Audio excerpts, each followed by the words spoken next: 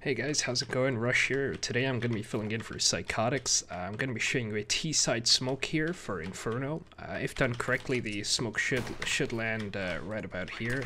It's a pretty handy smoke for T-side here. It blocks off entire of our arch side, so you can peek porch side and take it however you want. You can go up in apartments, you can do whatever you want. It's a pretty handy smoke, and it's a lot safer than just peeking here and peeking there and whatever.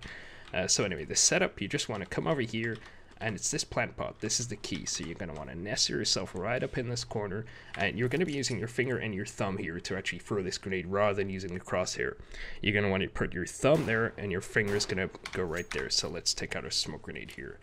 If thrown correctly, I'm going to let you pause here so you can see exactly where my thumb and my finger are right here.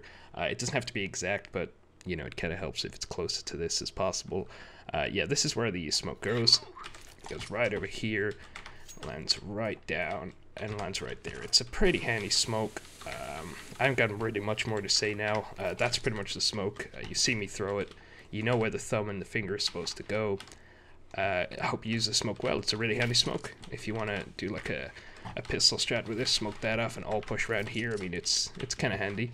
But anyway, yeah, make sure you stay subscribed. Psychotics will be uploading more videos in the future. And yeah, I'll see you next time.